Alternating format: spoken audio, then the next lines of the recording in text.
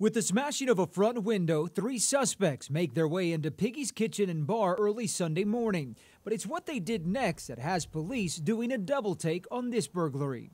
The staff is actually taken to calling them the Inchworm bandits. I mean, they're inchworming their way across my dining room floor all the way back to the kitchen, then finally they decide to stand up. Once they made it to the back, it looks like they kicked it.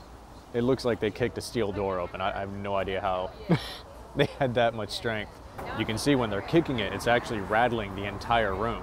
And after finally getting inside, the 3 managed to grab about $450. Pretty upsetting considering it was tip money for servers from Friday and Saturday. That's, going to the store and buying groceries money. That's, finding that perfect little gift for your friend money. And it's just not fair. Now, police are investigating whether these may be the same bandits caught on camera carrying out the crime in similar fashion at a Mr. Gatti's Pizza off of Uvalde last week. That's unfortunate with the holiday season coming right around the corner.